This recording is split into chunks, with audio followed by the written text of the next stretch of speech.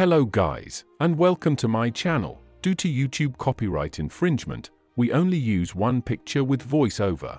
Thank you for understanding. If you love history and biographies, please leave a like and a sub. Let's start the video.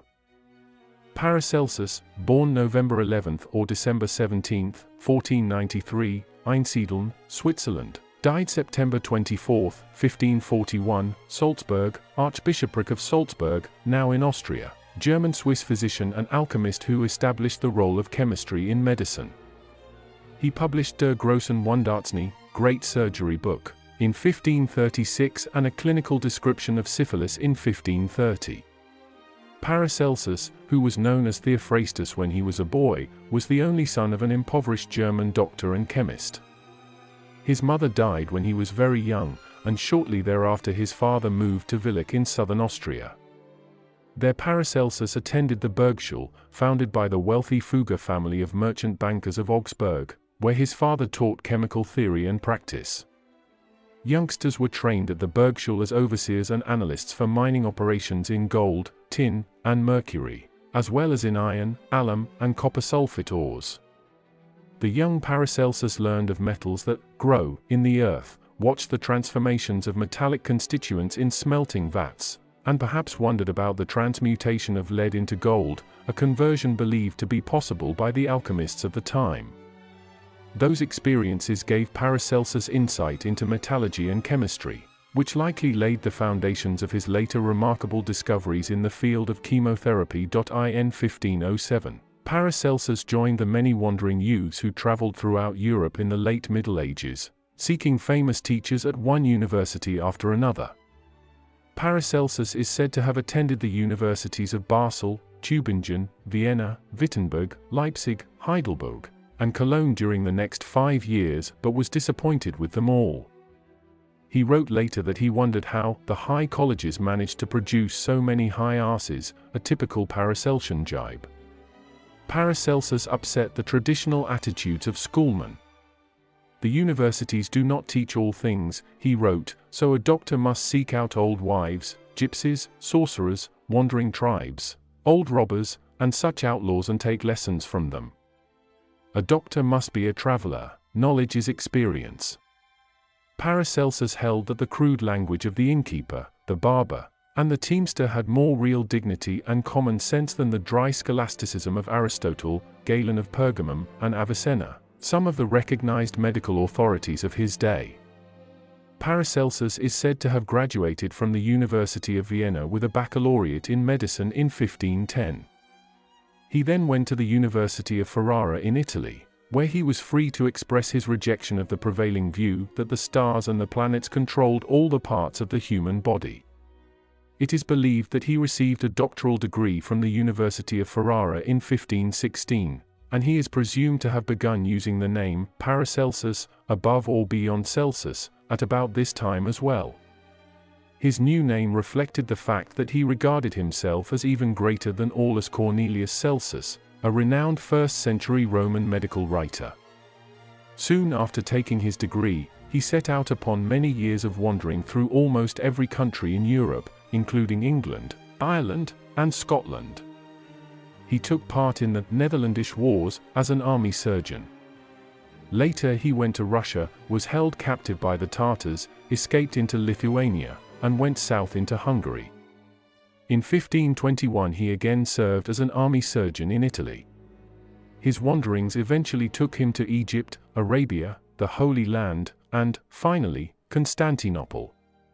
Everywhere he went, he sought out the most learned exponents of practical alchemy, not only to discover the most effective means of medical treatment, but also, and even more important, to discover the latent forces of nature and how to use them. In 1524 Paracelsus returned to his home in Villach to find that his fame for many miraculous cures had preceded him. He was subsequently appointed town physician and lecturer in medicine at the University of Basel in Switzerland, and students from all parts of Europe went to the city to hear his lectures. Pinning a program of his forthcoming lectures to the notice board of the university on June 5, 1527, he invited not only students but anyone and everyone. The authorities were incensed by his open invitation. 10 years earlier, German theologian and religious reformer Martin Luther had circulated his theses on indulgences. See researchers' note. 3 weeks later, on June 24, 1527, in front of the university, Paracelsus reportedly burned the books of Avicenna, the Muslim prince of physicians, and those of Greek physician Galen. This incident is said to have again recalled in many people's minds Luther, who on December 10, 1520, at the Elster Gate of Wittenberg, Germany, had burned a papal bull that threatened excommunication. Paracelsus seemingly remained a Catholic to his death. However, it is suspected that his books were placed on the Index Expurgatorius, a catalogue of books from which passages of text considered immoral or against the Catholic religion are removed. Similar to Luther, Paracelsus also lectured and wrote in German rather than in Latin. Paracelsus reached the peak of his career at Basel. In his lectures, he stressed the healing power of nature and denounced the use of methods of treating wounds, such as padding with moss or dried dung, that prevented natural draining. The wounds must drain, he insisted, for if you prevent infection, nature will heal the wound all by herself. He also attacked many other medical malpractices of his time, including the use of worthless pills, salves, infusions, balsams, electuaries, fumigants, and drenches. However, by the spring of 1528, Paracelsus had fallen into disrepute with local doctors, apothecaries, and magistrates. He left Basel, heading first toward Colmar in Upper Alsace, about 50 miles north of the university. He stayed at various places with friends and continued to travel for the next 8 years. During this time, he revised old manuscripts and wrote new treatises. With the publication of Der großen Wundarzt, Great Surgery book, in 1536, he restored, and even extended, the revered reputation he had earned at Basel. He became wealthy and was sought by royalty. In May 1538, at the zenith of that second period of renown, Paracelsus returned to Villach again to see his father, only to find that his father had died 4 years earlier. In 1541, Paracelsus himself died in mysterious circumstances at the White Horse Inn, Salzburg, where he had taken up an appointment under the Prince Archbishop, Duke Ernst of Bavaria. In 1530, Paracelsus wrote a clinical description of syphilis, in which he maintained that the disease could be successfully treated by carefully measured doses of mercury compounds taken internally. He stated that the miner's disease, silicosis, resulted from inhaling metal vapors and was not a punishment for sin administered by mountain spirits.